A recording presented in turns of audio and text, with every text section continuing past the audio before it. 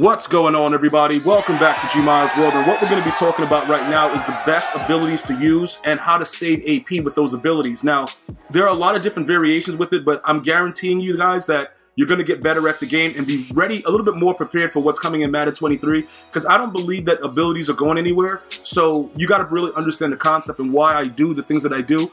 Typically, I try to make sure, right, that whatever system that I'm running or whatever I'm doing, that everything is beneficial to whatever offense I'm running. So for those of you guys that don't understand it, or it's the first time, I just come out and moss dudes. You know what I'm saying? I'll probably give you, let me give you a quick little look at what goes on. It doesn't matter who the person is, you know, top level players, whoever. Okay, this guy's just throwing a Stevie. This is the wrong one.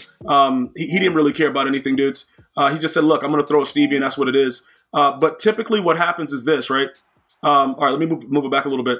I just come out with an offense like this. You know, I'm coming out to moss dudes. I got Drake London on the right. I got Darren Waller on the left, and I'm mossing you. I don't care who it is. West Street, he's 6'4". I don't care, dude. We gonna do what we gonna do. What we gonna do. You know what I'm saying? We gonna do what it do. She don't do. That's an inside joke. A lot of you guys know what that is. What the she don't do. Shout out to you guys if you know what it means. If you don't, you haven't been here long enough, so that's your fault. What you need to do, hit that subscribe button, and let's start partying with each other.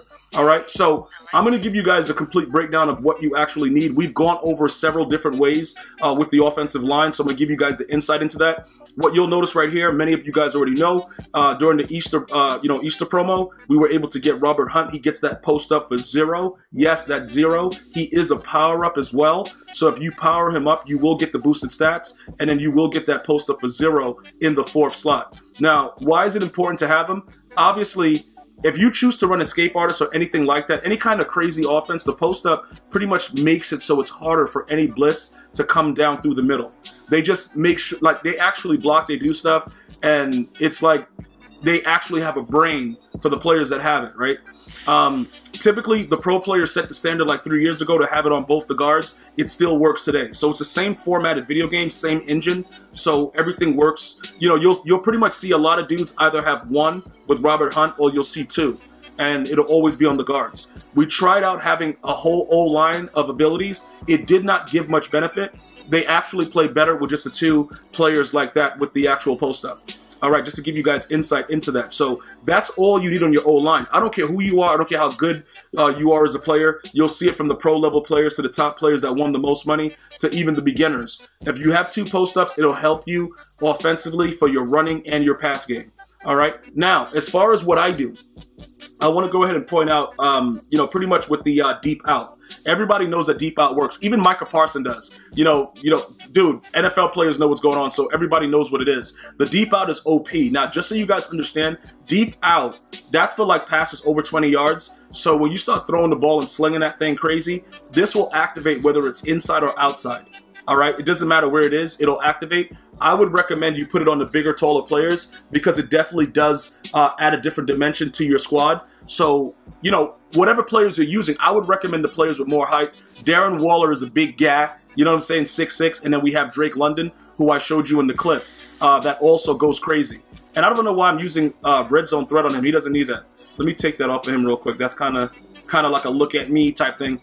So he has deep out elite, and he's 6'5". So what's going to happen is once we're able to secure Ed Too Tall Jones, it'll be deep threats with deep out, and they'll get it for 1. And then that, you know, Drake London will be gone, and that'll be it for him. So that's what we're looking to do. Possibly once EA updates everything and we get better pack odds, we'll get that Ed Too Tall Jones. All right. So those are for your outside players. The inside guy, I would probably more or less, I would tell you, you know, route tech is good. Right now we had deep out on this guy because we only had the 1 AP left, and that was why.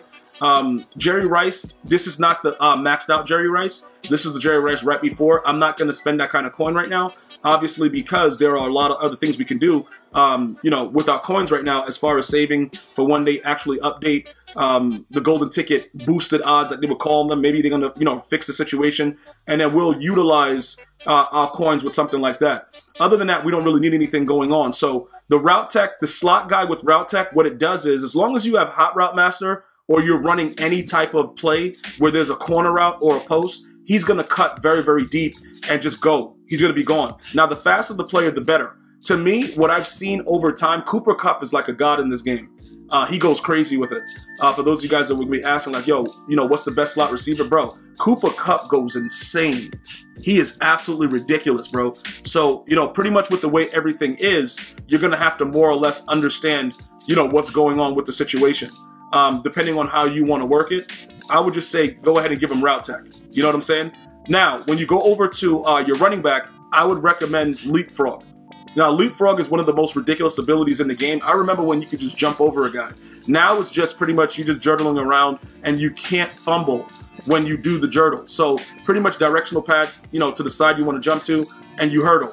And it becomes a jurtle, and you could jump right into a hit stick and nothing happens. Highly recommend it on your running back because it will frustrate your opponent beyond belief. And usually you'll end up going for 6. This is another guy with route tech, tight end. I would recommend that as well. He gets it for 1 AP, Uncle Vern. I would definitely take a look at this to make sure if you have the capability of adding him to your lineup. Remember, on any team, he's a 98 speed. So it doesn't matter if you're a Niner, you know, the team he played for, the Washington Commanders, whatever. If you want to get him 99 speed and it works out for your theme team, that's fine. But I would just let you guys know, you can power him up. It's in the 4th slot for 1. All right, moving right along, the quarterback, we're going to go ahead and jump to that real quickly. Josh Allenton. Now, this is something that I really want you guys to understand. I was wondering, a lot of pro players, when Fearless was first released, they would just make sure they had that and pass lead elite. And I'm like, yo, bro, does it really make a difference if you have Fearless? And I tried it before, and it was like I was still overthrowing passes. EA fluctuates the way abilities work, but I'm going to tell you this right now. If you have Fearless, you're throwing on the dime no matter who's in your face. It's like the most ridiculous thing ever. So I would tell you that I've gone through using it, getting rid of it, and bringing it back, and now I realize the value. So if they keep this going for Madden 23, use it. Because this absolutely works. It doesn't matter who's sacking you, what's going on, it's going to be a dot. And then obviously Hot Route Master and Gunslinger are self-explanatory. All right, so that covers the offense. Defensively, it's a very, very easy situation.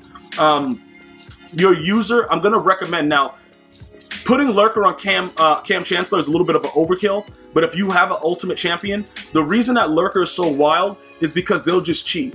You know what I'm saying? The ball will be way over his head. He'll just jump up wildly. Now, it's either this or Acrobat on the user. Acrobat will come in handy if you play somebody and you're usering and he low balls it. He'll just Acrobat pick it on your user and you're good. I'm going to let you guys know right now, if you don't have pick artists on your user, you're doing it wrong. You will drop a game-winning pick. You will. It's guaranteed. It's in the algorithm. Like EA Sports wants it to happen. So I would highly recommend pick artists on anybody that you're using. If you want to put it on your corners and stuff like that, I think that that's overkill because they're going to still drop the ball in some cases, but it's up to you how you want to do it. Some of the boosted cards that have the baked-in abilities with Acrobat, you know, this guy right here has the deep out zone KO. Both of these things for 2. I would look to utilize these specialty cards to make sure you get the most out of the abilities. I believe that it's very, very important to get Acrobat out there because the guys diving around is very important. Under pressure on one lineman and edge thread elite on another seems to work very well. You don't need 2 edge thread elites. That, again, is overkill, but it depends on how savage you want to be. If you want to have both of them, fine.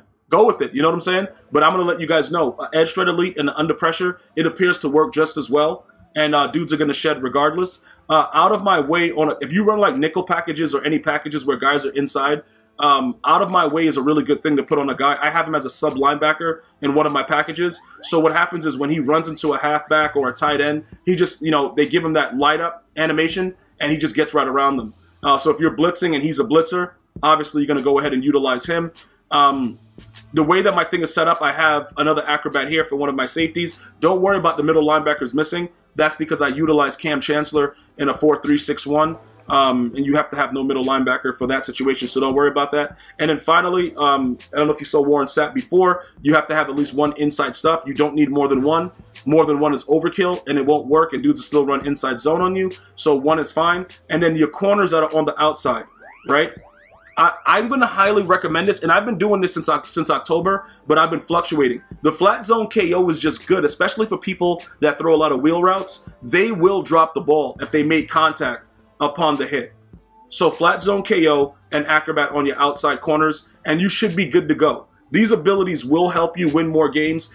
You'll see a difference in the way your players, react to the ball and things like that. And I think you'll have a lot more success within the game. As far as the Superstar X Factors, I just put random stuff on. I'll show it to you. Unstoppable Force, I'm saying Zone Hawk, just random stuff. And obviously Double Me is God offensively. So you would rock that like that. And that's pretty much everything that you need to know right now to save AP. Also, wait a minute, Westry, the cornerback, he gets Acrobat for 1. So if you wanted to go that route, but then if you wanted to use, the flat zone, because Westry is a man-to-man archetype, you would still end up spending the same amount. Because although he gets Acrobat for 1, he would have to spend 2 for flat zone. So right now, it depends on how you want to work it, but there are a lot of budget AP players that you can utilize and possibly make your team a lot better. I'm going to see you guys and girls next time. Hopefully you enjoyed the vid. If you did, like, subscribe, and share.